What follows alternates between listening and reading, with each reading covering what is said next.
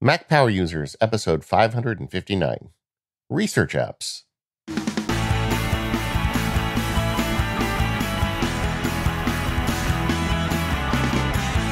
Hello, everyone. This is David Sparks, joined by my fellow co-host, your friend of mine, Mr. Stephen Hackett.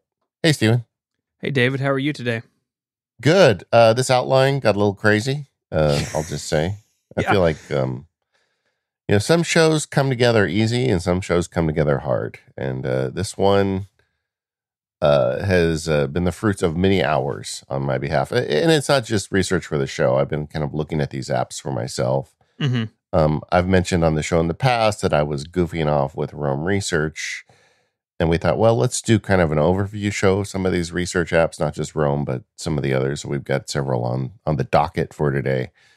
And I had an interesting experience in preparing for the show. I actually found myself kind of switching to a different app. So that's kind of fun when that happens. Yeah, I just got back from vacation and I literally went to the mountains, to the woods. But I came back and yesterday I opened the Google Doc because I have some thoughts as well on these apps and some experience with them. And it's like, oh, I may have just come back from vacation, but David went to the mountaintop. Know what I'm saying? Yeah. Well, it's like I have a Saturday schedule. I take care of like processing all the household mail and all that stuff. And Saturday morning, I said, well, I'll just go into the outline for a couple hours. And then I basically spent the whole day on this outline. Yeah.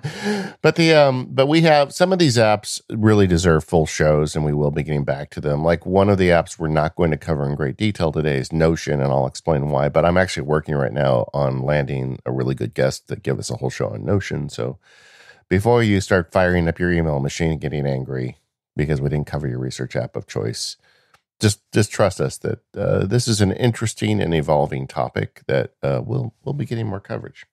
And it's one that's become a lot more interesting even in the last year or so. Like some of the ones we're going to look at are very, very new. And yeah.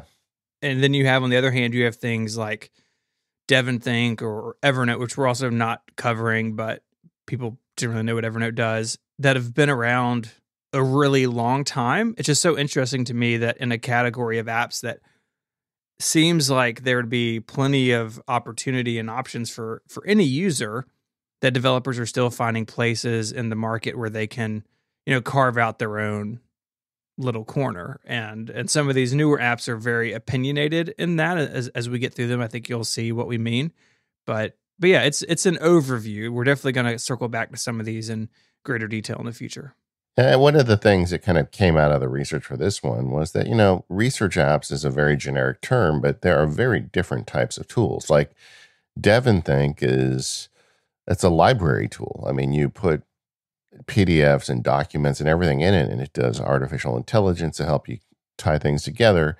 Some of these other apps we're going to cover are basically notes apps, but they've come at it from a new direction in terms of ways to link notes together that make them more useful than a historical note app. So they really do scratch different itches. But I think I've done enough apologizing before we even started the show. But it's really it's an interesting area, and you're right. There's a ton of evolution going on, and it's very exciting as a nerd to see things developing like this. Mm-hmm. So it'll be definitely an ongoing topic. And the other, I guess, caveat I'd put at the top of the show is we are also in the midst of planning an academic research show. I'm not an academic near Stephen.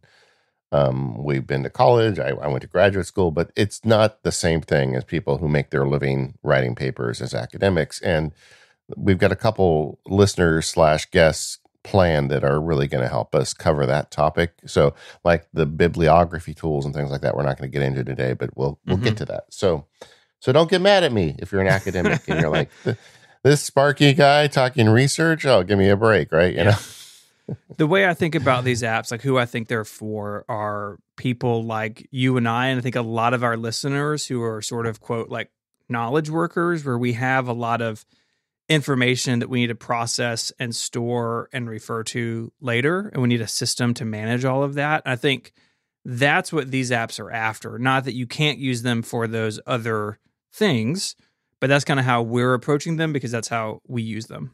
Yeah, but there's another level to it. And this is where Rome opened my eyes. And that is a lot of the stuff I do is text based. I write down notes and thoughts and do tons of research where I'm dragging text out of one place or another or summarizing articles. We talked a little bit recently about my Readwise workflow out of out of ebooks. And so there was a place missing for me. And the real question, I think, in hindsight, that I was looking to answer when I kind of started this journey was, can you program serendipity? Can you have an app where you start putting your thoughts into it and have it start trying to make connections for you, just like the synapses of your brain connect things? And the answer is kind of yes, you can. And so I think it gets beyond the mere cataloging, but also gets into connections. And that's what makes this so fascinating to me. Another thing I found out throughout this process is it really feels like the old Windows versus Mac world, where there's a bunch of Yeah. people that are like choosing sides. And that is, I can't think of anything more stupid than getting partisan over a research app, but apparently some people do that, and in general, because I've been dipping my toes in a bunch of them, and I found the communities around each one of them, most of these do have communities around them, are very accepting and helping. But there are also a lot of them. There's certain, voices in these communities are like, "Oh, that app is bad." No, they're all pretty good. Honestly, anything that makes the cut on a Mac Power Users episode is there because we think it's worth looking into. We're not going to waste your time with junk. That's right. So there's good apps here, and I didn't know how to really break it down, but I thought, well, research apps are things there to help you find things, fundamentally help you think and connect, stray threads between your ears. Find ways to make connections between things. I'll use a very simple example. So I started studying like Buddhism in like the 80s, and I'm not going to get into religion on the show, blah blah. But I do think there are useful pieces of Buddhism. So I take notes when I read books, and I've got these notes, these many text files worth of notes. But then recently, I kept reading about how everybody is into Stoicism. I thought, well, I'll just check it out. And it was interesting to me that as I was taking notes, some of these apps were connecting elements of those two different theories. One is Eastern, one is Western, but the apps were trying to connect them for me. And I'm like, yeah, that's the kind of thing I want. Something where I can take notes on different ideas and have the app try to connect them for me. So I'm not looking to replace my brain, but I'm looking for a little help. You need what you can get. A book I read that kind of influenced this was Sankey Aaron's book, How to Take Smart Notes. I was turned on to this by Mike Schmitz over on the Focus podcast. By the way, if you listen to MPU, try Focus. I think Mike and I have been doing a pretty good job on that show lately. But either way, so I read that book, and it kind of got me thinking about, what am I doing with my strategy? And then I got looking into ways for this specific show. How can we objectively analyze some of these apps to give the listeners something to hold on to? And the 4 bits that I thought kind of really help are collect. How good are these apps at collecting data for you? Connect. How good are they at making connections for you? Outlining and writing. And I feel like outlining and writing are often an endpoint for this stuff. Some of these apps try to give you that as well. So you can not only do the collection and connection, but you can actually start writing there or outlining there. Some of them aren't that good at that. Some of them are really excel at it. But there's all these different kind of balances of this, or different, versions of this soup, I guess. And as we get through the show, we're going to try and give you kind of a summary on each of those 4 points or each of these apps we're going to cover, which will hopefully, as a listener, give you a nice place to start out if you want to try some of these apps out. Yeah, I really like that approach of the 4 different steps, because I know for me, sometimes in the past, before I sort of settled on the system I have now, I would struggle with, okay, I can like collect things, and maybe I can even have some sort of organization that brings them together in interesting ways. But what happens after that has always been sort of a drop off for me. And some of these tools make that really easy to go from the collection and connection stages to outlining and writing. And other of these apps, you're going to have your research on one side of your screen and you're writing on the other. And the idea here, though, is to have stuff, I think, in a system where you can you can get to it and it's useful for you when it needs to be. Because otherwise you're just collecting junk, right? Otherwise you're just a digital hoarder. And as someone who is someone like that, I have found over the years, especially the last year or so using DevonThink, which we'll get to, putting the work in on the front end and then having an app that has some smarts about it makes my collection of research and documents more useful to me when it's time to sit down and work. And that's the goal. Or otherwise you're just collecting bits. Yeah, well, I mean, that's a common problem I see. Like, I have friends that are really into Evernote. Mm-hmm. And then when they'll sit down with me, they'll show me their Evernote library, and they are digital hoarders. I mean, they have got thousands and thousands of PDFs and documents in Evernote. And then I'll say, well, how often do you read them, or what do you do with them? And they're like, well, I have them here if I need them. So it's more like, I guess, an archive or a library than actually a thinking tool, a research tool, which is fine, but you should know that going in. I mean, what is the goal you're looking for? And that's the reason why I kind of got to these 4 elements. It's like, I think you need to kind of give some thought to what is it that you want this app to do for you. There was a tweet, and I forget the woman's name that made it. I will find it and put it in the show notes, though. But she was talking about the differences between Rome Research, Notion, and Evernote. And she broke it down. She said, look, there are 3 types of people. There's librarians who want to be able to go and find their books, Dewey Decimal people. And those people are great with Evernote. Then there are architects, people who want to design a system, like you would design a house, and then put their data into it with this nice, pre-formatted architecture.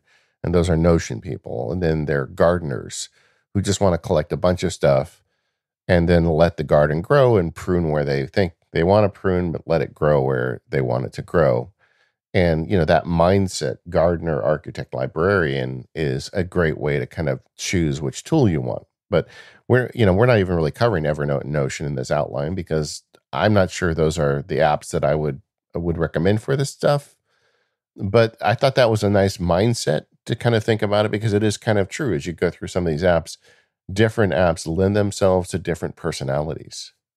Yeah, I think that's definitely right. And I really like that analogy, because it's something that's sort of easy to wrap your head around, right? Like, in thinking about that, and again, we're not talking about Notion. We keep talking how we're not talking about things. Sorry. Yeah, Sorry. I know. There's just a lot here. But like Notion, you go and build the system that you want in it. And Rome, you sort of put your information into it, and it kind of becomes its own thing. And Evernote, and I think DevonThink are people who just want to have these big archives that they can search and surface things later. So I really like that. Yeah, I've got that tweet in the show notes, because it is a fascinating take.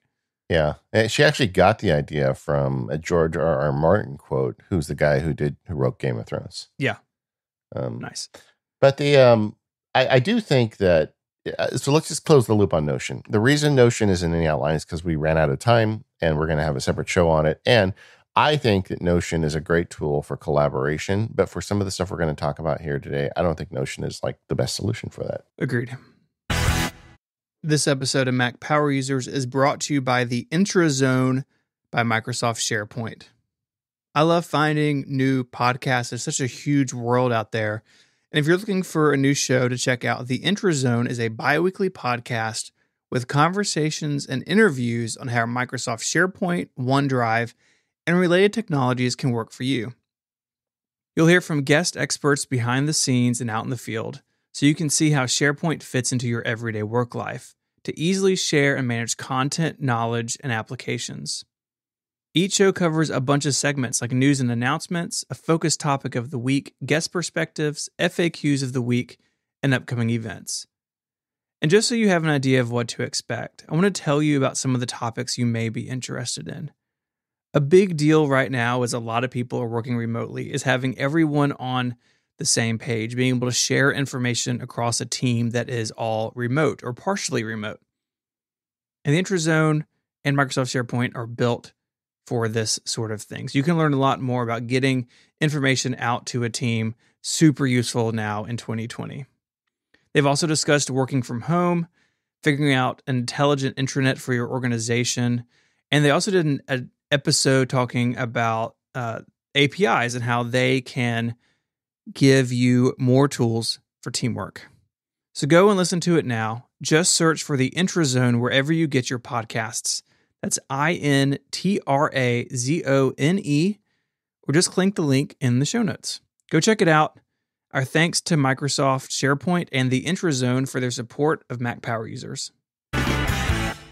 Let's start with kind of the historical, research app on the Mac. And we've given whole shows to it in the past, and that's DevonThink. DevonThink is, got a long history as a native Mac app and active development. It's an app you can trust going in. And it's been around for a long time. But the good thing about DevonThink is it's not just sitting on its laurels. Yeah, they've done a good job at keeping it updated. On the Mac, it's got updated UI. It's a really good Mac citizen, so everything you would expect out of a good Mac citizen, like AppleScript and Finder tags. You have a lot of control over where your data lives on your disk, how you sync it. Like, it is a really solid, deep, rich Mac app.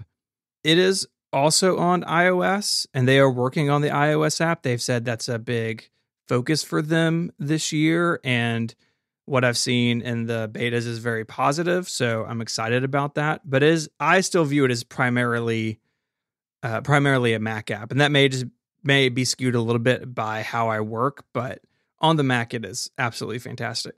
No, I think it is, and I want to just linger on that point on the Mac for a minute. These guys have full support for AppleScript. Like, when I use DevonThink as part of my system, and like I can click a button on Apple Mail and AppleScript an email into my DevonThink library. So it puts a link back to the original email, and it can save it. So let's say I have a client project and I want to save all the emails. I collect them in DevonThink with one click with an AppleScript. It grabs Finder tags. Like, if you put a Finder tag on a file and put it into DevonThink, it adds that as a DevonThink tag. But it also grabs mail tags and adds them. It's just such a good player on the Mac in terms of anything you throw at it, it's going to grab whatever metadata it can. And then they built in basically their own version of Hazel into DevonThink. This is with the most recent update. And historically, I was not a huge DevonThink fan. I didn't like the interface, and I felt like it was too clunky compared to the Finder. And then when I think it's version 3 that came out about a year and a half, 2 years ago, they made such an improvement that it is a genuinely enjoyable app to run. It is no longer clunky. It's super efficient. It's got end-to-end encryption. You can put your own password in, so you're fully secure. I mean, there's just so much to like about this app now.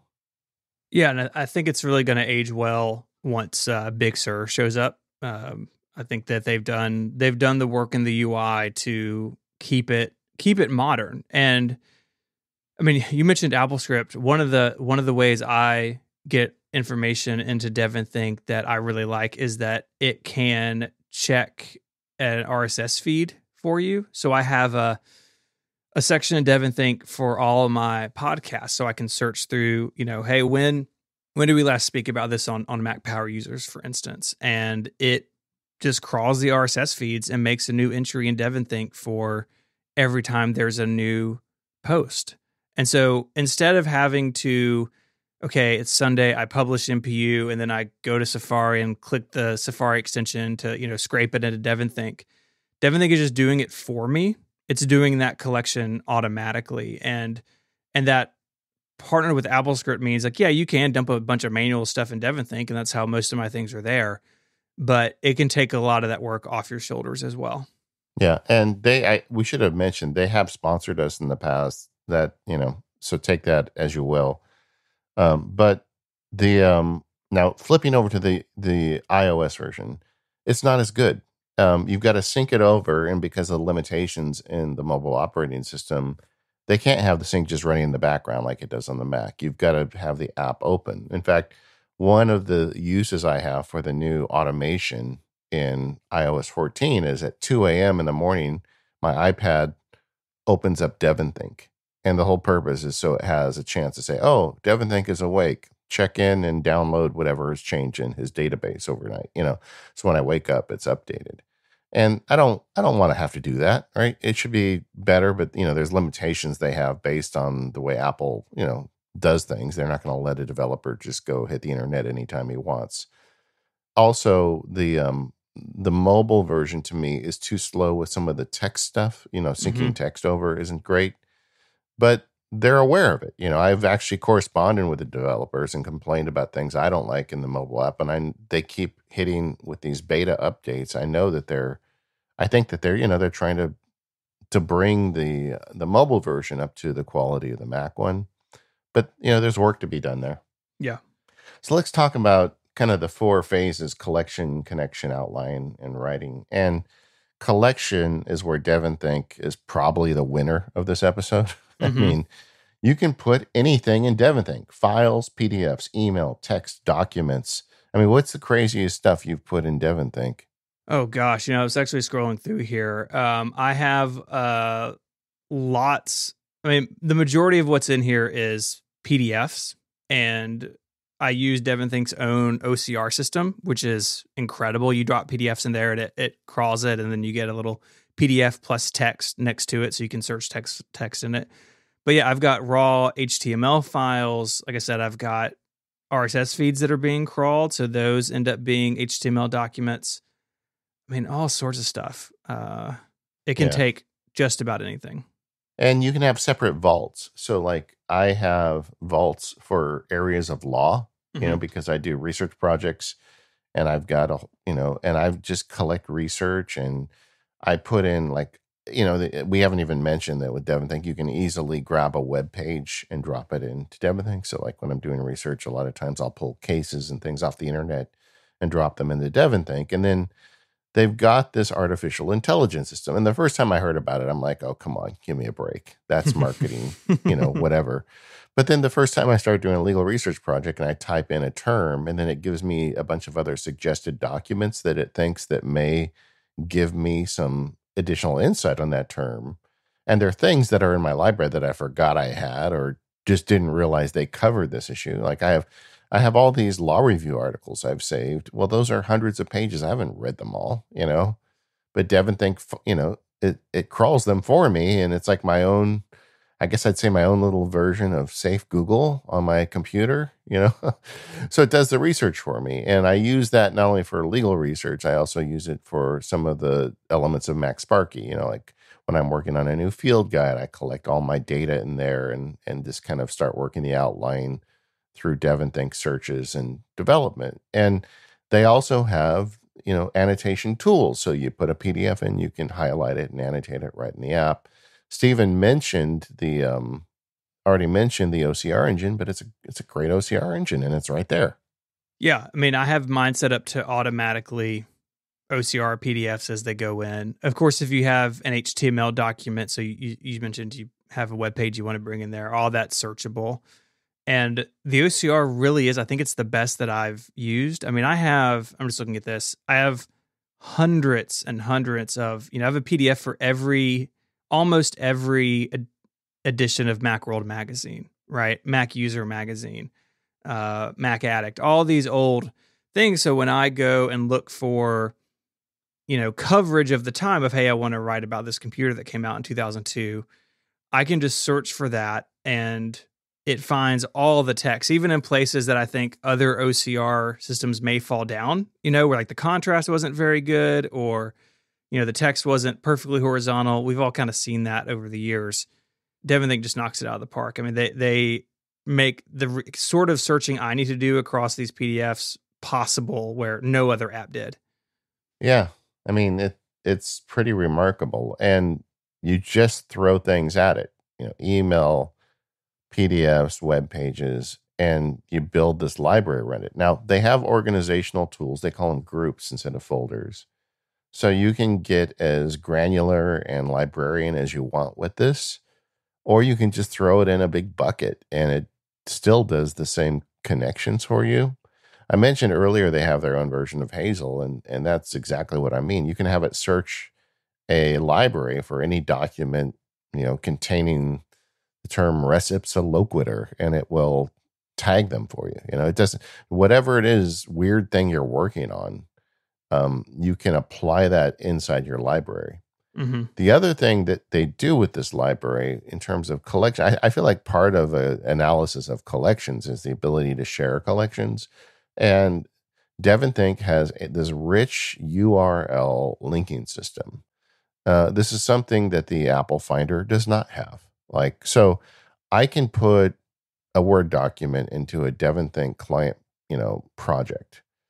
And then I can grab a link for that document out of DevonThink. It's 2 clicks, and then I can embed that link anywhere I want. So if I've got an OmniFocus project, I can put the link in the OmniFocus task. So when I hit the OmniFocus task, I click the link, it jumps to DevonThink and gets me the document, And, so not only is the collection going to accept anything, it's going to share anything, Quite honestly, the reason Evernote didn't get included in this outline is the terrible way you have to share documents out with their weird HTML nonsense. Mm-hmm. But DevonThink is a really good player in that way. And also, you can just drag the files out of DevonThink. I mean, you can literally, if you decide you don't like DevonThink, just grab your groups, put them on your desktop, and they magically turn into folders.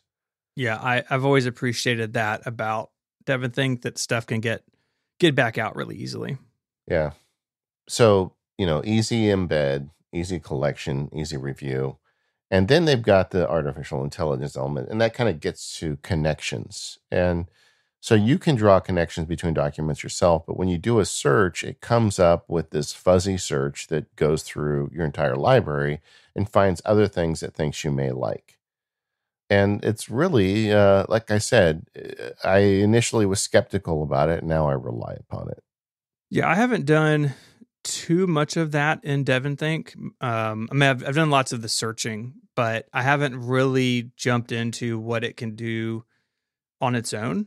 And that's sort of my next level with it, I think, as far as like, okay, I have all of these source materials, covering 40 years of tech history. What can it do to draw these things together in ways that I hadn't seen? Yeah.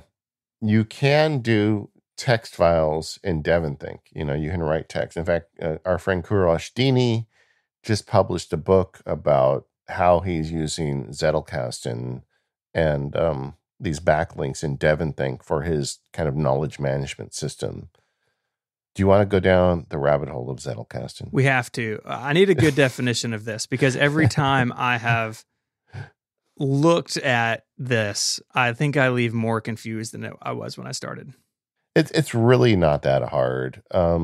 It's just a research tool. There was a guy in Austria, I forget his name now, but we'll put a link in the show notes. There's a Wikipedia article. You can do the deep dive if you want. But this is from, I'm not looking at the article. You're not going to hear me reading from Wikipedia on Mac Power Users. But this is the issue, right? When you research, you have random ideas. We talked a little bit recently about, when I read a book, how I export highlights and then try to summarize highlights. I mean, it's something I've been doing my whole life. And this, I think he was a social scientist, was doing the same thing with note cards. So he would have a note card with a single idea on it, and he had a very fancy indexing system. And every time he'd see something in a book or in a lecture that reminded him of that idea, reinforced it, or argued with it, he would make a note on the note card. So then he could pull the note cards out and he could organize them to construct ideas, hypotheses, and it helped this guy write a lot of books. All right. That's a very simple version. People that are really into this are going to be listening and be very angry with me, but that's kind of how it works. So obviously bringing this to the digital age, you can do this in a much easier way that doesn't require a fancy index system or a bunch of boxes of note cards. And the text files in DevonThink can absolutely act as those note cards, right? The things you really need for that to work is the ability to write text down and to reference it to your research, which in DevonThink's case, a lot of times the source documents are already in your DevonThink library with those cool URL links. And you need the ability to create links between individual notes. So there's 2 ways to do that. The first is say, I'm going to put a pointer in note card A or digital note card A that points at digital note card B. But where the payoff of this really works is what is called backlinks. And backlinks are, I want to go in digital note card B and know everything that points at it. All right. So if you make a link from card A to card B, that doesn't generally create a link from card B to card A. Are you with me? Yeah.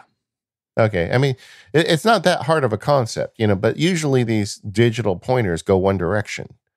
But a backlink is a program-based way to automatically know if I look at card B that card A is looking at it, and I want to look at all the card A's that are looking at it. So suddenly, the value of these individual note cards is much higher because you can see everything that points at it. I was talking earlier about this whole Stoicism Buddhism thing.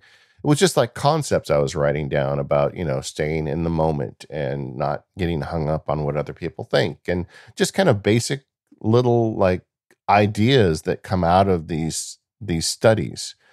And then all of a sudden you realize that there are two entirely different schools of thought that point at the same idea. And that is Zettelkasten. It's the idea of being able to make these little ideas and have pointers at them. How's that? Did I get you there? Yeah, I think that's the most concise thing I've heard about it. I guess, is it hard to, I guess I don't work this way. Let me say that up front. But I would imagine that it could be hard to know, like, what is one piece of information? Like, what is one text file or one index card? I guess you kind of have to fill that out. It's up to you. It's up to you, man. That's it. I mean, for you, it could be that, the amount of RAM in a Mac is always more expensive than it is on the market. I don't know. But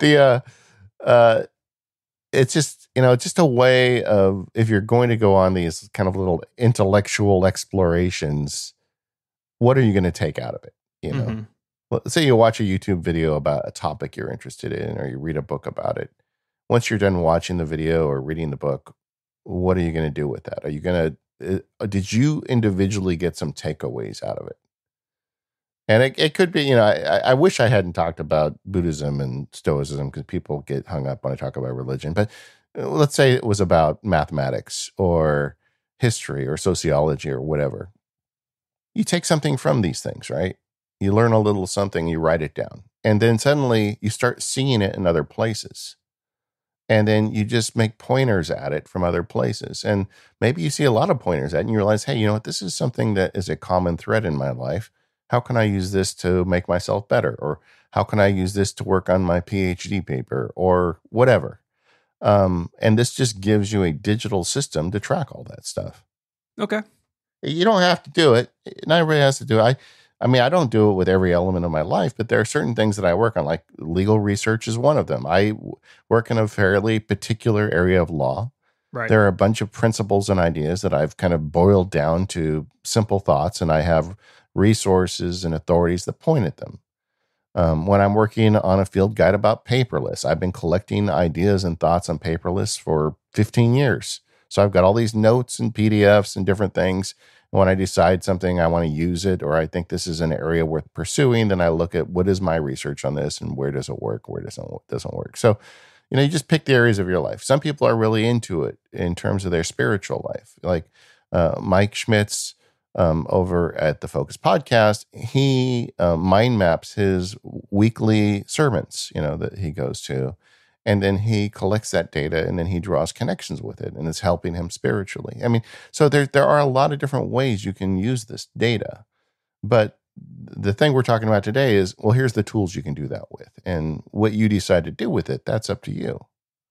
So getting back to DevonThink, it's got the ability to create these notes. It's got the ability to create backlinks. The backlinks aren't that friendly.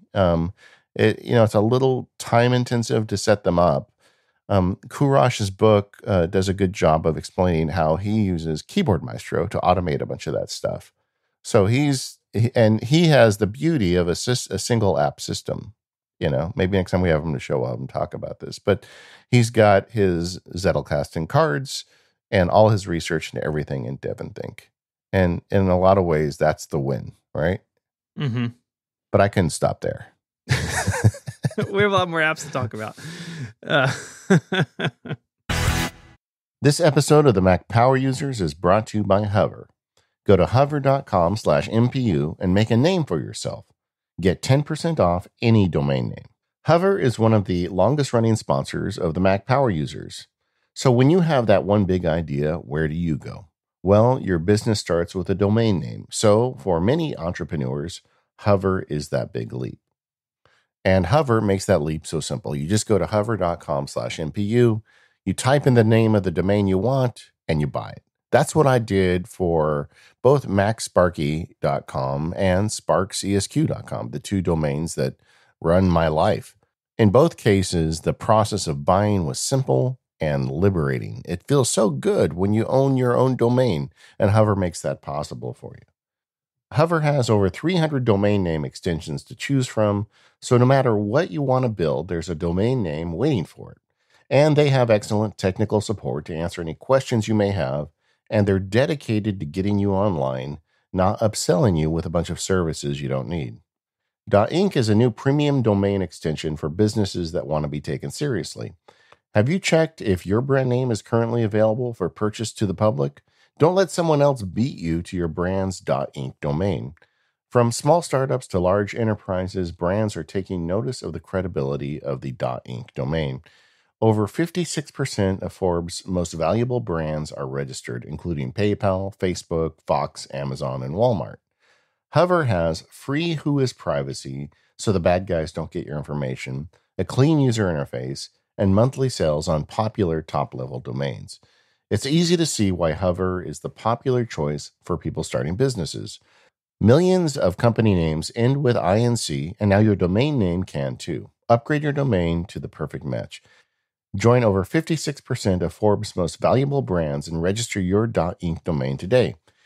Go to hover.com/MPU and get a 10% discount on all new purchases. The URL, one more time, is hover.com/MPU. Make a name for yourself with Hover.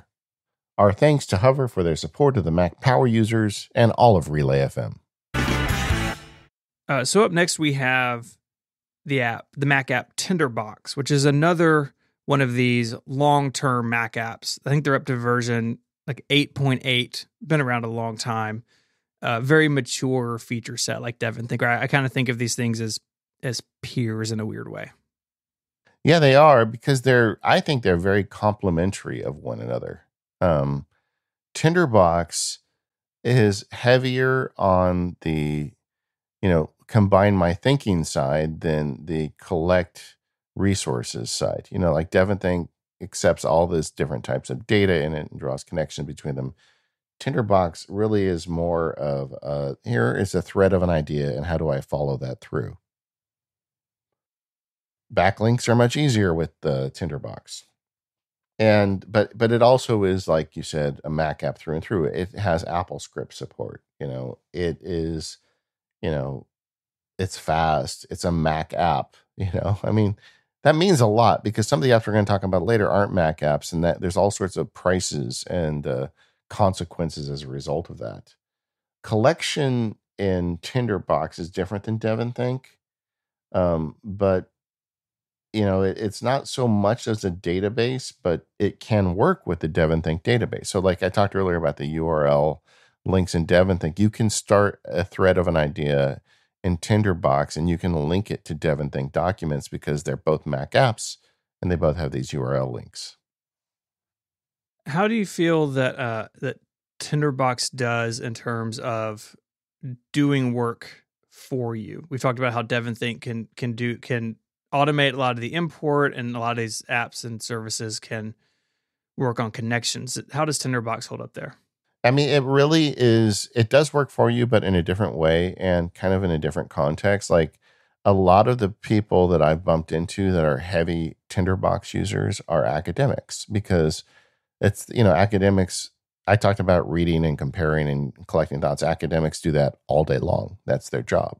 So they have a much bigger library of data to deal with than I do. And Tinderbox, it really is kind of an architecture tool. in the sense that with Tinderbox, you can create any kind of framework you want to collect these ideas. Like maybe you want to collect the research and thoughts around general concepts. You're studying history and you want to do it around a specific period of time, the pre-Civil War US economy or something. So you can have Tinderbox build around that idea. Alternatively, you could build Tinderbox around all of the people who have historically written and thought about the pre-Civil War US economy.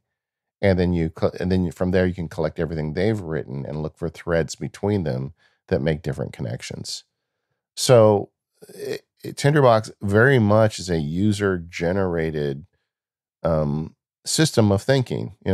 One of the thoughts that gets tossed around a lot in this community is an external brain. The idea of an external brain. In fact, I think didn't Devin think use that as a marketing term at one point? I don't know if they them or Evernote maybe. Maybe it was Evernote. I don't remember. And then Tiago Forte has this whole course about building your second brain, and the idea is that humans are really good at working on connections, but we're not good at holding on to a lot of data. We just weren't we didn't evolve that way. Mm-hmm. So the idea of these apps is you put everything in there and you let that be the place that holds that stuff, and then you go in there to make the connections. Well, with Tinderbox, you can use your brain to set up the structure of how the stuff connects together and then see what happens. And there are a lot of I haven't used Tinderbox as heavily as some of these other apps because I don't do academic research. But if you start talking to people and looking into it, there is some really remarkable academic work being done out of Tinderbox. Yeah, looking through their website, one thing I like about how they show off their application is giving a lot of real use examples. And there's, writing, scientific writing, someone planned an entire novel, did all of their story mapping and everything in Tinderbox. I mean, all of these apps can be shaped to what you want them to be, but I found that to be a useful way to think about what these sorts of tools can do once you get your data in there. Yeah. And they, because you kind of design your own user interface around your research, it gives you a whole bunch of tools for that. I mean, they allow you to make maps of your data. And if you look at the website, I think it's a little misleading because there are some very complicated maps demonstrated on the website.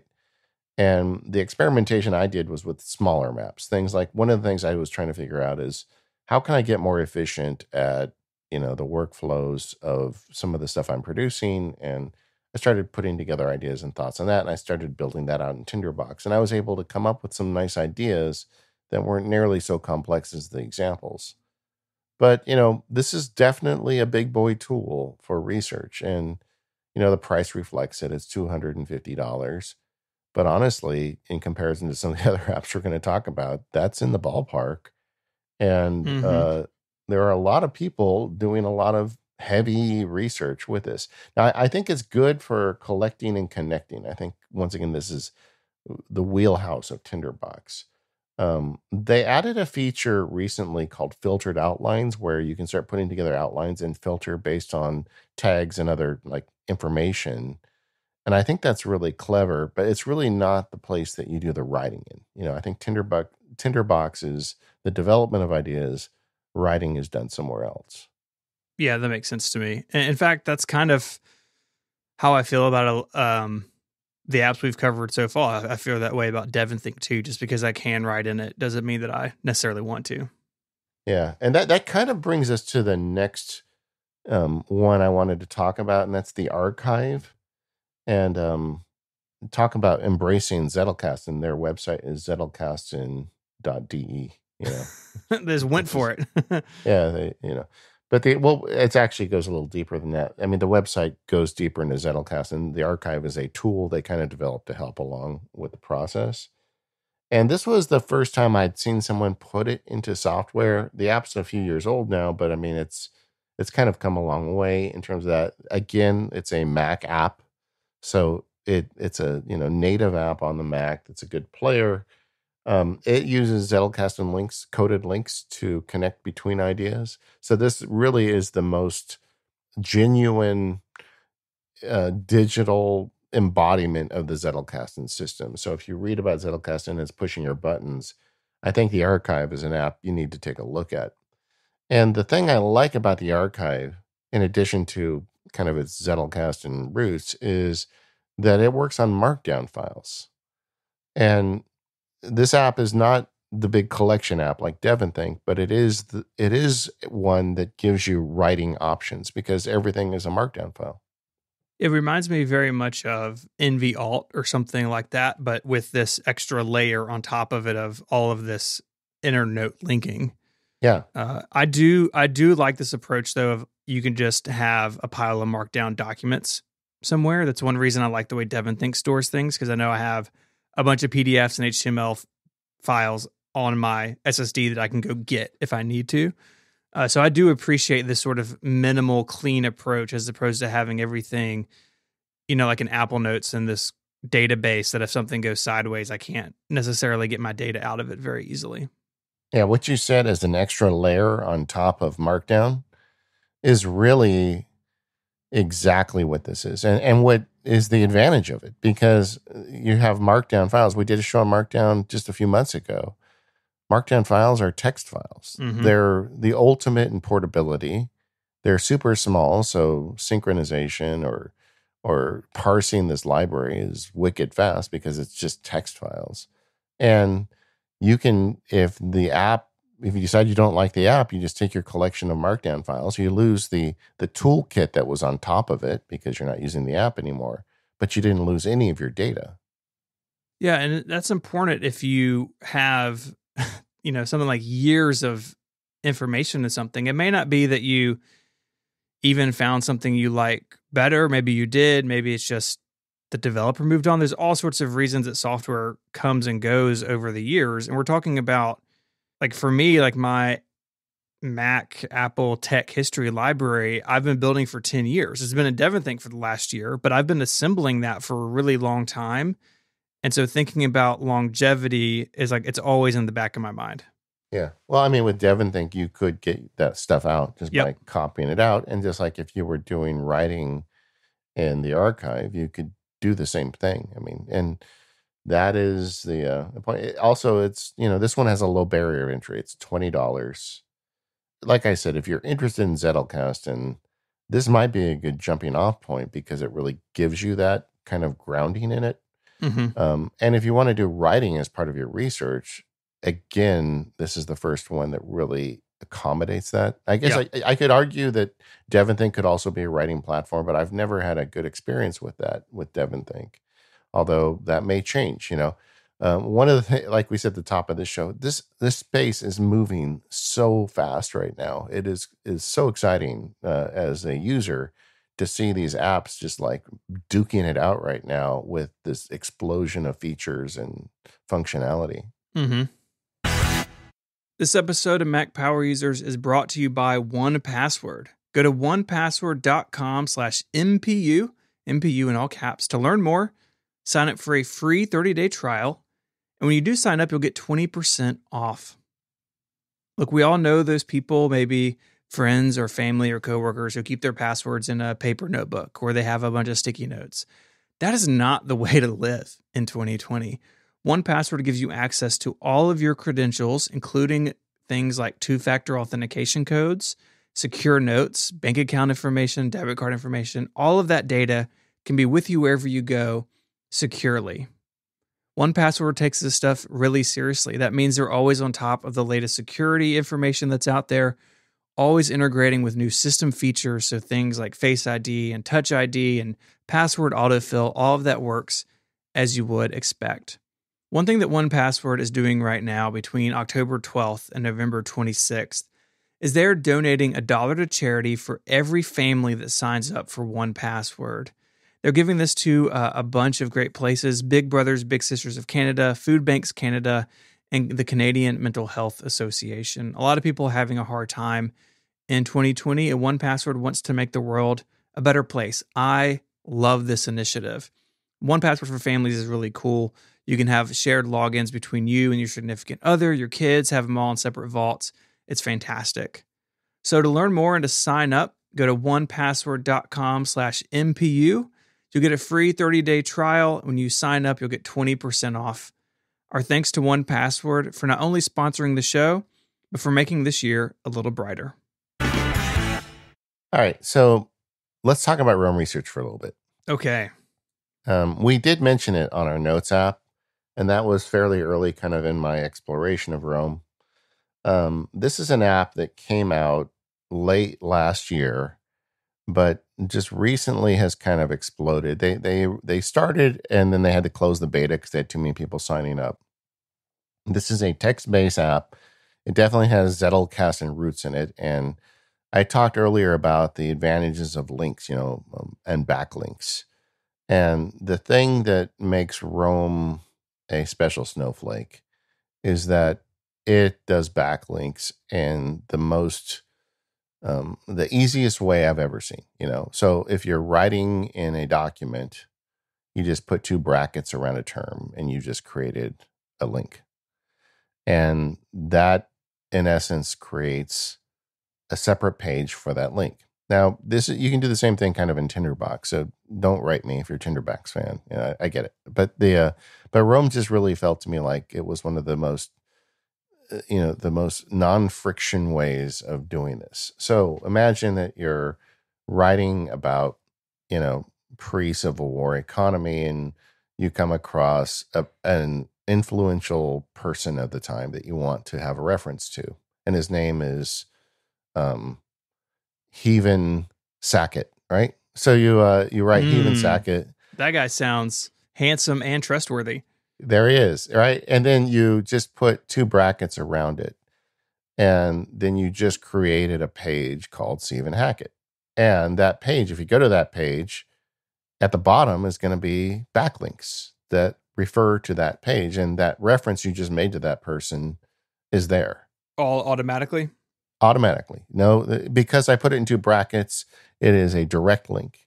But what's even more interesting is it searches the entire database at the same time to say, oh, Stephen Hackett's name also appeared on this other page where you had, a newspaper abstract from the time, or another page where you had read a book and it had his name as author. So there are all these other links to him. Would you like me to also connect those to this page? And you say yes. And now you've just created a link to everything that has that name on it. And you can go back and look at it anytime you want. And as you continue to work, that builds itself automatically for you. These backlinks just appear automatically. And then maybe you start thinking about some things in particular to this guy. So you go to that page and you write some notes on him on that page, but you also have all those backlinks at the bottom. So then 6 months later, you come across the name Stephen Heaven Sackett. Yes. What did I do to myself here? I don't know. But anyway, so you see that link again. You're like, oh, what was it about that guy? And you click on it, and it jumps to that page, and it's got the notes you took on him, and shows you all the backlinks. And you say, oh, that kind of reminds me of that thing I was working on 6 months ago. Well, there it is, right there in the backlink to this person, so I can click on it. And suddenly you start jumping around this library, and it's crazy how, first of all, how easy it is to create these links and how wicked useful they become. Yeah, I can see how the automatic linking would be critical as your library grows. And this is the one that I don't have firsthand experience with, so I'm leaning on you here. But I would imagine that in some of the other systems, that can become sort of a job unto itself, whereas Rome just takes care of it for you. Yes, and it's just ridiculously fast, and like the unlinked references, the idea of unlinked references. And then it very quickly becomes something that a nerd like me says, oh, well, if I can do this with this tool, what else can I do with the tool, right? So then you start thinking, like, when you start using Rome, it gives you, the first page you see is just a daily page. Every day it gives you a new blank page, right? So not only do I see my backlinks, I see the days that I did the backlinks on, so I can look at things chronologically.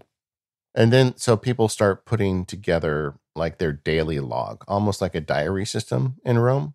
And I played with that a little bit, right? So I'm like, okay, like one of my usual prompts every day is gratitude. Every day, every morning I write something I'm thankful for. I know a bunch of people are rolling their eyes right now, but it actually helps me get my day started. So I did that, and it's what am I thankful for today? So I have that written down. And I did that for a couple days in Rome. Then I realized, well, what if I turned the question, what am I grateful for today, into a page? So I put two brackets around it. And now I have a backlink for what am I grateful for. So not only do I have it down on each daily page, if I go to the page that it links to, it's got a list of what I wrote down every day for as many days as I use this tool, right?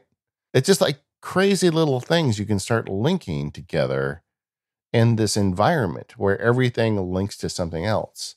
And it does get crazy. I mean, if you go on YouTube and search Rome research, people have like turned their whole like life into a Rome database. They call it a graph in Rome, but it's a database. Mm-hmm. And I think it's actually kind of the road to madness, honestly. So like people have like, they built their task management system and before you know it, you look at the stuff they're doing and they're like, oh, okay, so what they have is an inferior system to everything I do. My calendar system is better, my task system is better, but they do have these cool links where everything links together. And that to them is more valuable than having really like an actual task system, And I think it can get a little crazy, but for, getting back to where we started with this show, research and connecting ideas, I think they're really onto something. And what Rome does that really makes this interesting is that they are so granular with these links that everything in Rome is in essence what you would call a block or a thought. I mean, the app is a big outline. Everything you do is basically an outline, and every outline point is linkable. So like if you have a book you've read and you've got, let's say 72 entries about the book, little thoughts you wrote down or quotes from the book, every single one of those things is linkable. So to link a thought inside your Rome database, there's square brackets to create a page or just parentheses to reference something that exists. So you put two parentheses and you start typing the first couple words of any sentence that's referenced in a book, and you can get a link to that very specific sentence inside your research. And this is kind of hard to describe over the air, but my point is anything links to anything else. Anything, not just the titles, not just the headings, the whole enchilada is linkable. Mm-hmm. And that is crazy. That is so crazy that you can build this database out and link anything to anything else. And then you follow these threads, you follow the breadcrumbs. You click on the link to that book, and that book you see was linked in 17 other posts, and you follow that, and suddenly you're jumping around and you are, the serendipity is being programmed and it works. Now, I've told you the good parts about Rome. I want to talk about some things about it that make it weird, right? Okay. It's a web app. Yeah. It is not a Mac app. It is a website that you go to, romeresearch.com or whatever the link is. And you sign in, and to use the app, you log in to the web. You open your browser, you go to their website. If your internet is down, you don't have access to your data. It's a web app that uses a lot of resources. Like using my Mac laptop in Rome in Safari, my Mac gets hot. Wow. My battery life gets shorter. I mean, and my Rome research library is not huge because I'm in testing mode with these things more than I'm in daily use mode. But I do have I have a lot of data in there because I pulled all of my Readwise quotes in. Like one of the things they do is Rome connects, because it's a web app, there's a hook from Readwise, that app I talked about that collects all my Kindle highlights. Yeah. It just moves them in every night. I wake up in the day. Like if I go to bed and read an Instapaper article and highlight a couple things, the next day those highlights are in my Rome research database, Yeah, it's cool. So it's a web app in the good ways, but it's also a web app in the bad ways. It's a web app. It works on the iPad, sort of. Not entirely. There are things that don't seem to work that well in the mobile Safari. Like copy and paste is one where you can copy and paste, but You can't just hit Command C. You've got to right click and then kind of use the internal web interface. Mm-hmm. Good things about web apps is that they change often, and almost weekly we get these emails from because I've paid for it. I've been testing it as we've been working towards this show, and weekly I get these emails with this is all the stuff we did to improve your quality of life in Rome, and weekly it is getting better. They just received an $8 million investment. Whoa. with a $200 million capitalization. So people think the company's worth $200 million that makes this web service. When I read that, I'm like, wow, one of two things could happen. They could take that $8 million and turn this into an even better app. They could really make this, or they could take that $8 million and they could, Evernote this thing into a piece of garbage, right? Like Evernote was great, and then they tried to make it more rather than try and make it better at what it does. They tried to make it more, and then things got really weird. So I don't know what's going to happen with Rome, but they suddenly have a bunch of money, so they could hire a lot of smart programmers, and hopefully the people in charge are working on the fundamentals of the app. Rome Research has been massively adopted in academia. There are tons of people working on PhD stuff using Rome Research because of the beauty of these backlinks, right? It just makes it so easy to collect your data. It's web-based.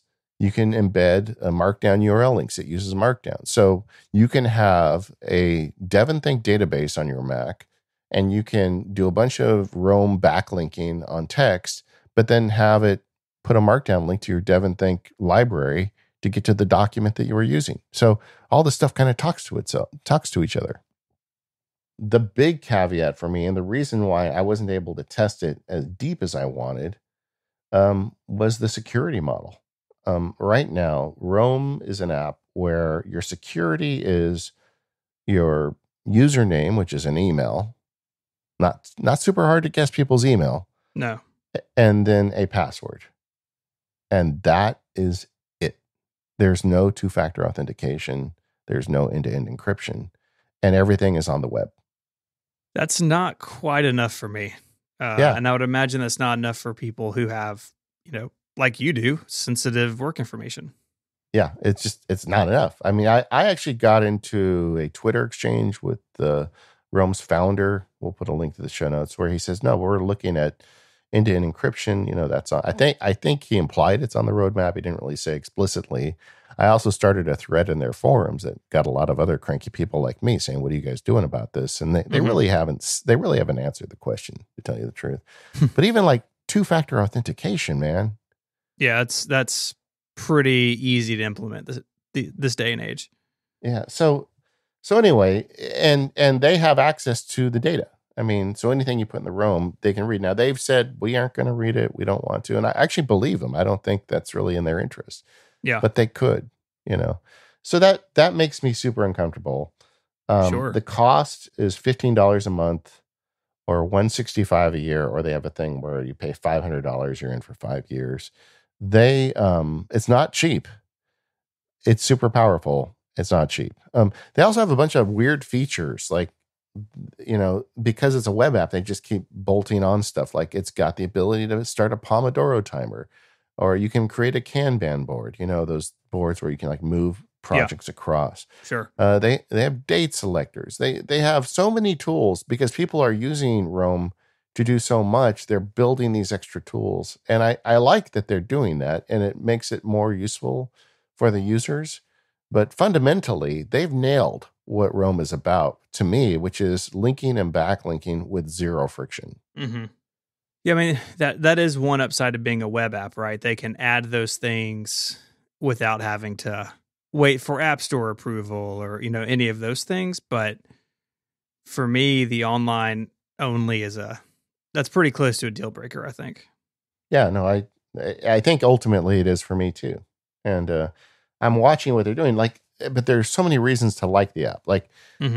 I learn a lot from YouTube. I don't know, maybe I'm weird that way. I don't watch the dogs on skateboards so much, but there are lots of intellectual things I'm interested in. Sometimes it's tech research for the show. Sometimes it's something completely out in left field. But whatever it is, there are usually some quality YouTube content on it. So Rome has the ability, you just type /u, and then it creates a YouTube link mechanism, and you paste in your YouTube and it embeds that YouTube video into your Rome graph.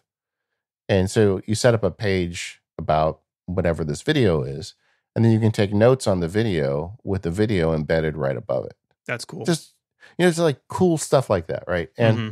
so all that stuff just keeps coming to Rome, and everything is searchable and linkable again, even down to this granular block level.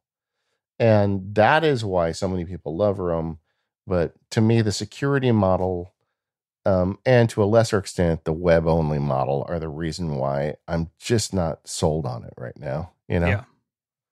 And maybe they'll get better at that, but those are big problems for me. I mean, it is web-based data store. I could see them building native apps that tap into that data. People have done stuff like that before, and they have a big pile of money right now. Yeah, I mean, I feel turn that money into applications. Yeah, well, and security, and I mean, they could, and I'm sure there are smart people there arguing for that, but yeah, but that's what they need to do. And this stuff is so early days that a year from now, I could be doing a whole show on Rome Research talking about how I use it and how I love it, and I'm totally sold on it. Mm-hmm. I'm just not there at this moment because of these limitations. Now, getting to the kind of the outlining and writing bit. Yes. The outlining is amazing in Rome. As a web tool, you outline anything, you hit a tab key, you indent things. It's got a great way of displaying it. Everything is foldable. It is not Omni Outliner. I mean, Omni Outliner is a much better outliner than this. Yeah. But it is a good quality outliner that has amazing links built into it. So I feel like they got the mix right for that. I would never write anything of long form or something that I wanted to publish in Rome. The first rule of writing is never write on the web, right? Yep. Don't write in the browser. Don't do it. And, it just, I mean, maybe Rome has a great back end, but, a bad internet connection. There's a lot of reasons why that's just a bad idea. So I played around with it, and I know there are people who are writing in Rome.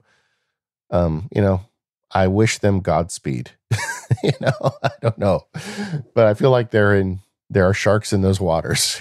Yeah. Oh yeah, definitely. So it's great for outlining. It's not so great for writing. The community around Rome has a bad reputation. The people behind Rome named it #Rome cult, which I think was a huge mistake. Mm-hmm. I mean, that is a huge turnoff for me. In fact, when I first heard of the app and I heard that there's, the Rome cult, it reminded me of the early days of getting things done and why I was so resistant to that, because it felt like a cult. Mm-hmm. Anyway, so I went in, I'm a paying member now. So I go in, I've got access to the forums. It's not like that at all. People are nice in there. They're trying to help each other out. It was very bad naming, in my opinion, but the people around Rome are trying to help other people. And it's largely a lot of academic people trying to help each other figure things out. And it's a good group of people that, want to make it better. So don't let the whole Rome cult thing chase you away. And I think that, like I said earlier, I think people are taking this thing to kind of extreme levels. They're doing their diary in it. I mean, I don't want to do my diary in a web app with no end-to-end encryption. Day one is still pretty good, right? Task management, project planning, you name it, folks are doing it. And it feels to me like that is a little crazy. But the thing that I talked about Rome, the focus of today's show is research. And Rome is something you should be aware of, and maybe something you want to poke around with. To me, my relationship with Rome at this point is I'm watching carefully their updates, but I'm not putting any data into it. Okay. Yeah, I think that's fair given what you've said about it. And I think a lot of people in our community would rather have a native app, or at least something closer to it than a tab in Safari. This episode of the Mac Power Users is brought to you by Text Expander. Take your time back with the power of Text Expander. Just go to textexpander.com/podcasts to learn more and sign up. Repetitive typing, little mistakes, and searching for answers, they're all taking precious time away from you and your team. With Text Expander, you can take it back. The latest version of Text Expander even has new and improved statistics reporting for organizations, including the ability to build reports with customizable date ranges for enterprises and individuals so you can track how much time your team saves. Put Text Expander in place at your workplace and use these tools to show your boss how smart you are and how much time you're saving everyone. With Text Expander, you can keep your team consistent, accurate, and current. Share your current text and images with the whole staff to keep them on track, and everyone will share the same message and give the same answers to all customer questions. You can also work faster and smarter using Text Expander's powerful shortcuts and abbreviations to streamline and speed up everything you type.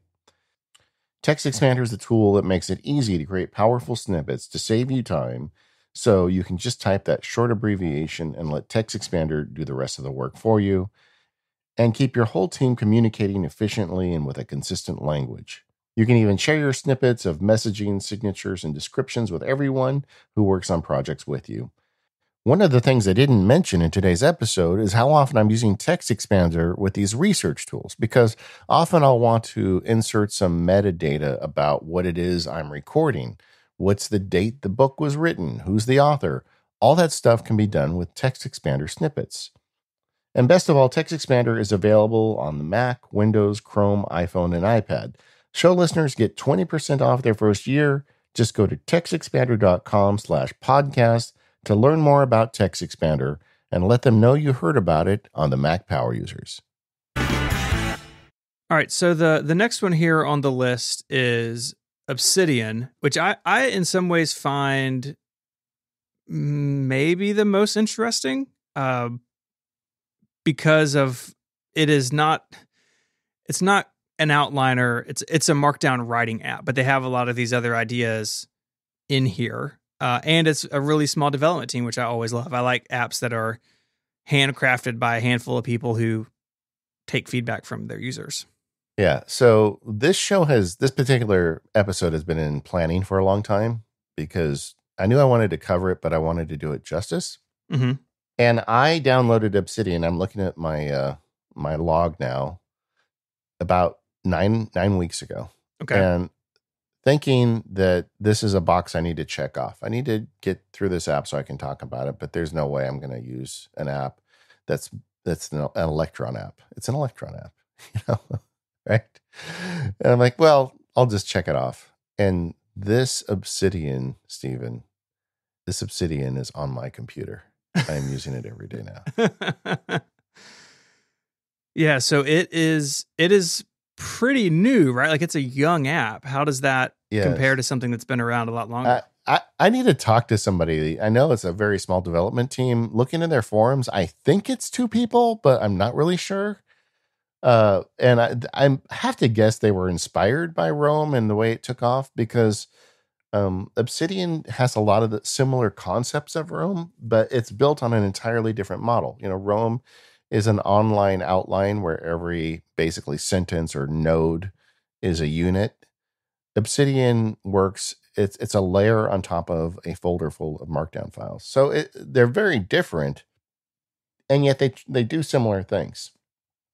So you're right. It's built out as an Electron app, which means it can go into different platforms. People are using it on Windows, and I think there's even a Unix version I don't really know. I haven't really gone down the stack on that. I know it's on the Mac, right? So yeah. There we go. And it's Electron, so it's going to use way more RAM than any other normal Mac app would, Mm-hmm. But it doesn't feel like it. Every Electron app I've used feels like an Electron app. It feels like something that doesn't even really belong on the Mac, right? Sure. Let's say Slack. Slack's an Electron app, right? It is. It doesn't feel like a Mac app to me. It feels like a web view, Yeah. This app is not like that. It feels like a Mac app. And if you hit Command, comma, it opens up the preferences, and you can make custom keyboard shortcuts. And they've got this small development team, but just like Rome, we're getting weekly updates out of this thing. And it is crazy how much progress they've made in this very short time. So with Obsidian, like the archive, you can have this folder full of markdown folders. And Obsidian is like a layer on top of it. So you open Obsidian, you say, where's my vault? They call it a vault as well. Well, you point it at a folder. You either create one or you point it at one. And inside that, you've got markdown files, and it's just a markdown notes editor at that level, right? But with Obsidian, you can then start making links, and they use the same double bracket, mechanism that Rome does, and it does the same thing. Once I create a link, then I have a backlink. So if I, put two links around your name and then go to another file, then I'll see it. If I click on your name and two sets of brackets and a markdown file doesn't exist already on you, it will create one for you.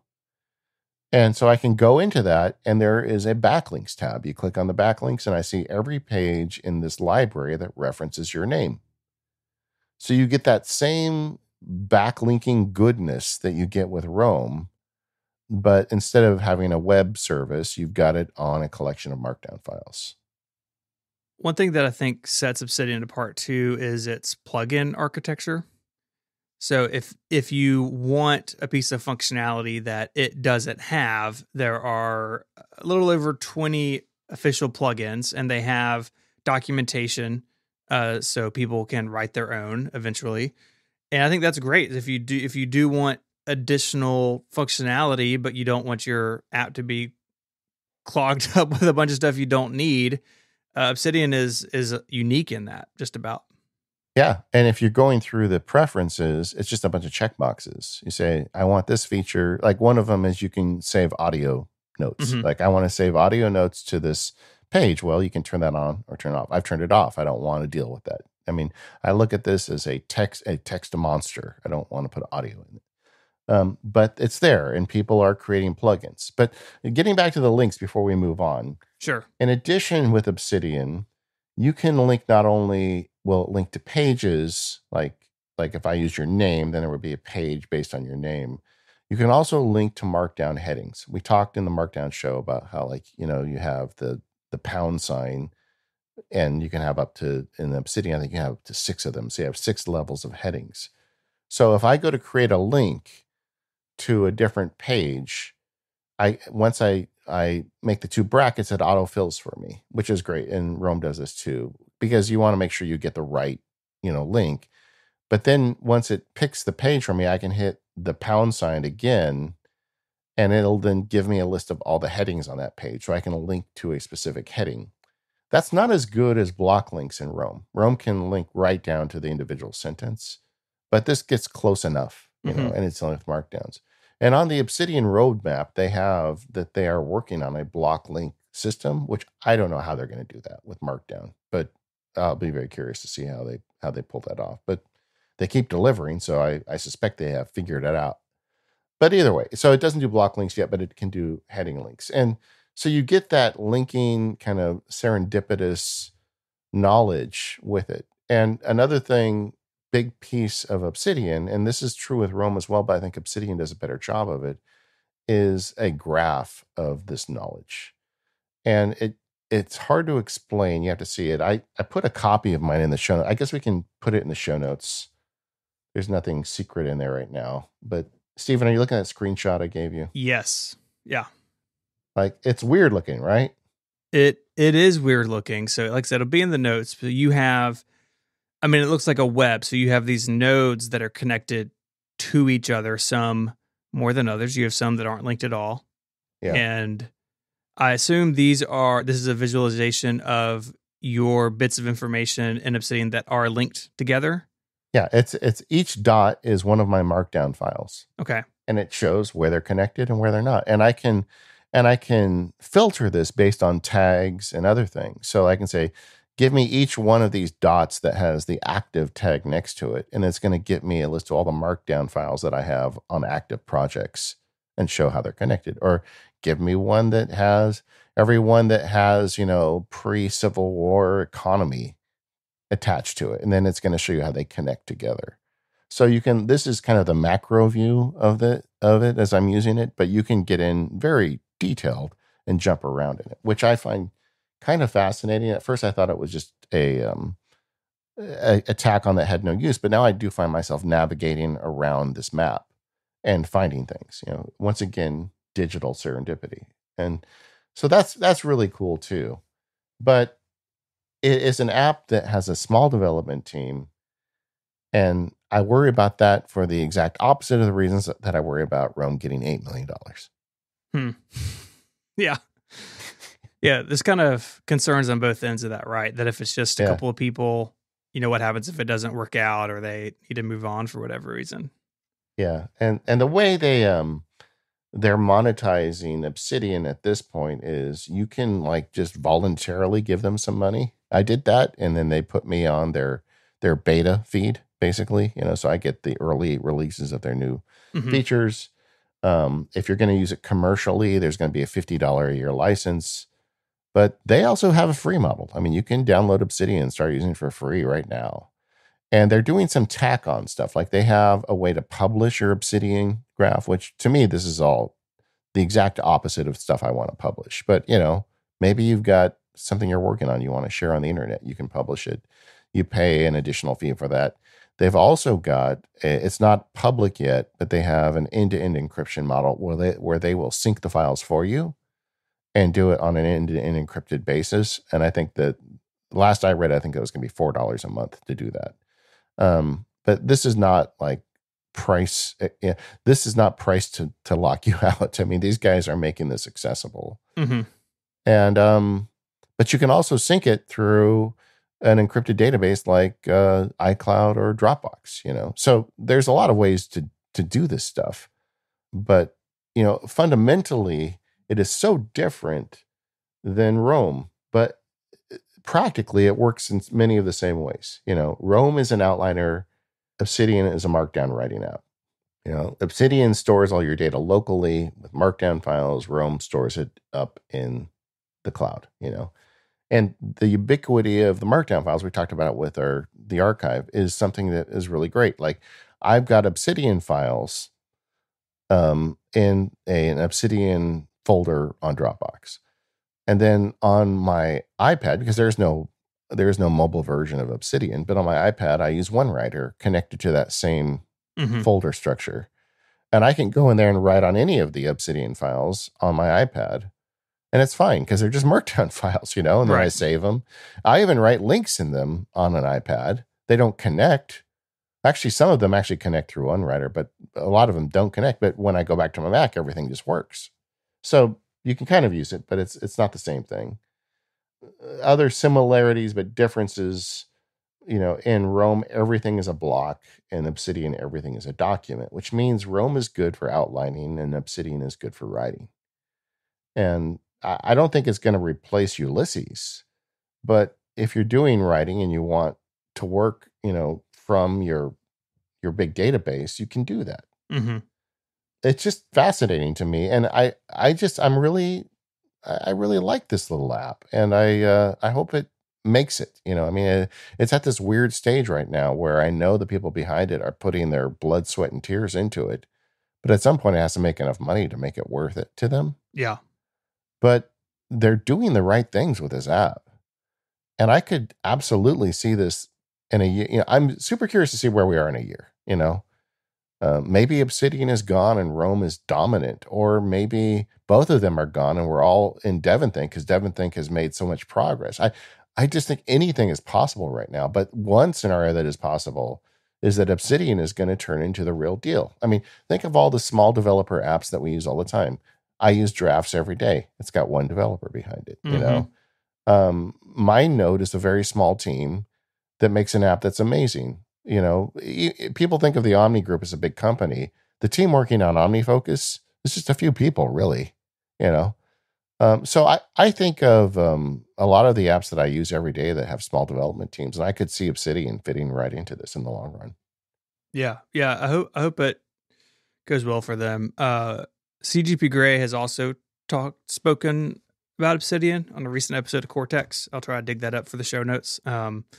So he kind of went through a big upheaval in his notes taking, if you will. And you and Gray went on the same spiritual quest I'll leave it at that. Yeah, I'm aware he's been working on. I need to go listen to it and see what he ended up with. So did he end up with Rome or Obsidian? I don't want to spoil the episode. All right, I'll go check. Okay, I won't spoil the episode. Yeah, but it really is an interesting app to me, and to me, I think the thing that makes me favor Obsidian is that I just feel like I understand it better. Yeah, like it's Markdown files that I control, and there are things about Rome that I like, better, but Obsidian just works for me, and like both of them have customizable CSS, so you can change the look of the app very easily. In Obsidian, you just go into the preferences, and people are uploading new CSS models all the time. And I understand Rome's the same way, but I don't know. Obsidian is working for me, even though I don't have the same level of linkage. But if I had to choose one right now, well, I have chosen. I'm using Obsidian for a lot of this research right now. And I think that's only going to become more so. And I'm really looking forward to their weekly updates because they just keep, it's like every week you get a major new feature added. You know? That's cool. That's a fun time. They added integration for Mermaid.js, which is a diagramming system with Markdown. It's a Markdown language kind of that creates diagrams, and Obsidian just builds them for you. Like you can outline something you're working on with Markdown text. It's just like, this is nerdy stuff, but it's fun. It's not going to replace my calendar, my task manager, my diary. Right. But it is something that is going to be useful for me. Hey gang, David here with a little extra drop-in at the end of our Obsidian segment.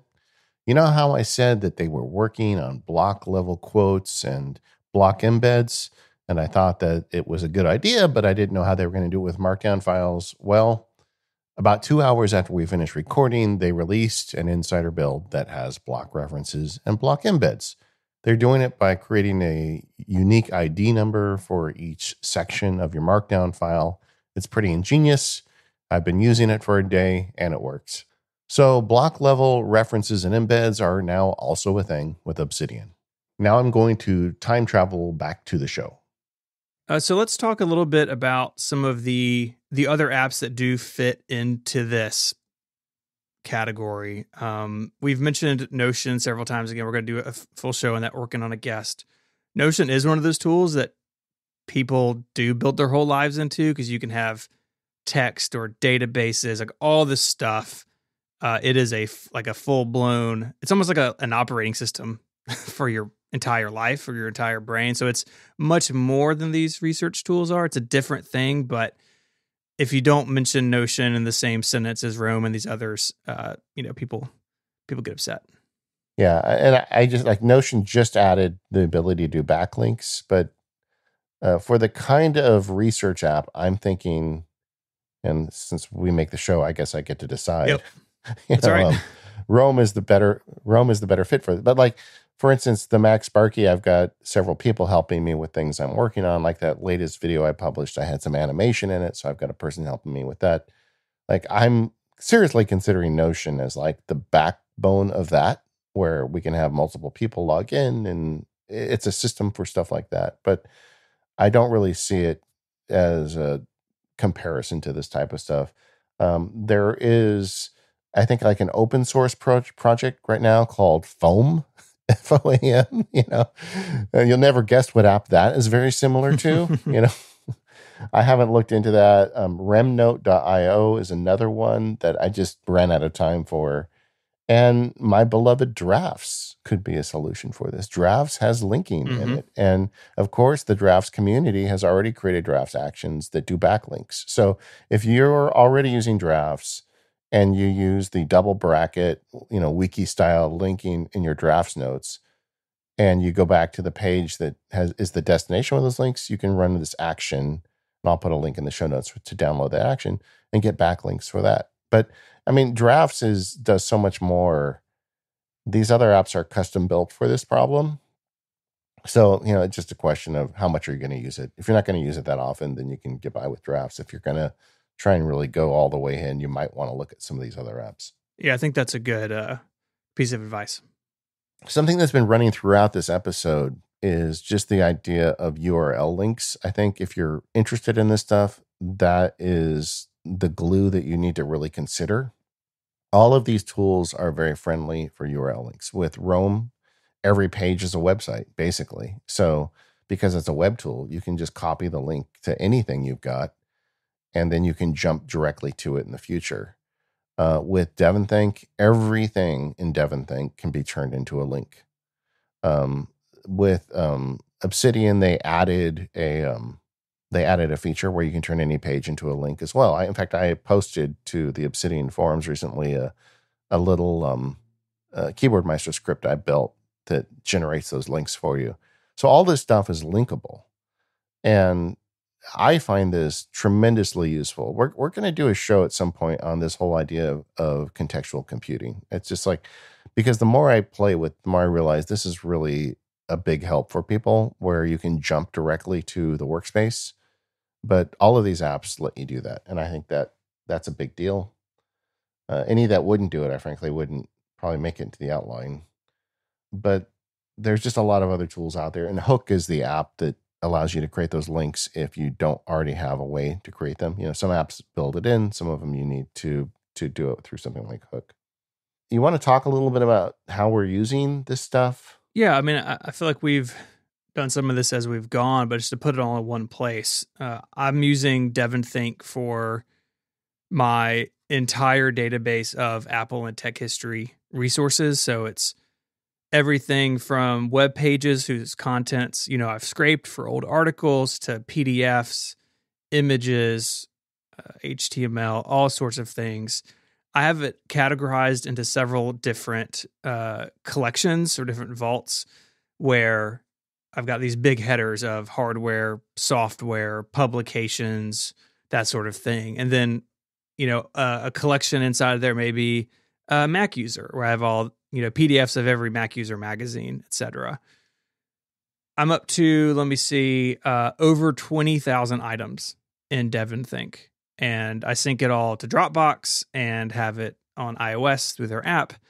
And it has really, really solved the problem I had, where a lot of the stuff I had scattered across a bunch of folders in Finder. I had some of it in Evernote back in the day. I did not have a cohesive place where I'm going to write or produce something that involves this research where it's all in one place. So our recent Intel Era episode, a lot of that timeline stuff came out of my DevonThink database, of being able to search for, when did this machine come out? What did reviewers say? What were the issues? That sort of thing. And it has been a huge help for me in knowing where all that stuff is, and then again, getting to it quickly when I need it. Yeah, I mean, I've really come to think of DevonThink as my version of Evernote, but better than Evernote in every conceivable way. Mm-hmm. Don't write me if you're an Evernote fan. It's cool. I get it. But I just really love the tool set, and we talked about it at length. So a lot of the stuff I collect goes into DevonThink. Mm-hmm. But I've really kind of gravitated through this process to Obsidian for research and thoughts. And, the three areas of my life are legal, MacSparky, and personal. The legal stuff is heavily DevonThink with some work in Obsidian. Usually I get what I need out of DevonThink to get started, and then I write, legal briefs and whatnot in Ulysses. The MacSparky stuff and the field guide research, again, is a combination of DevonThink and Obsidian. And then the personal stuff, I have been taking notes on things I read and write and watch for a long time. And so I had this big collection of notes. I've kept that in Apple Notes. I've kept it in drafts. It's all been marked down for a long time.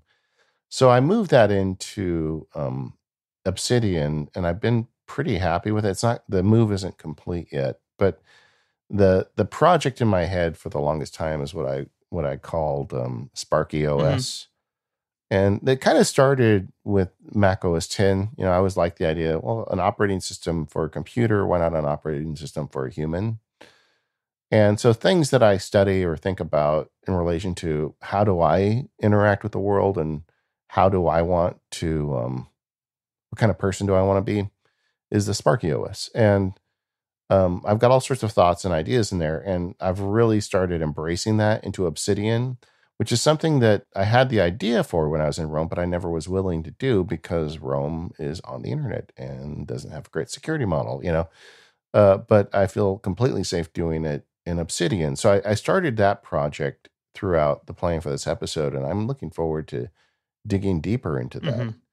And another thing I've been trying to play with Obsidian is that there's all these different problems we're trying to solve.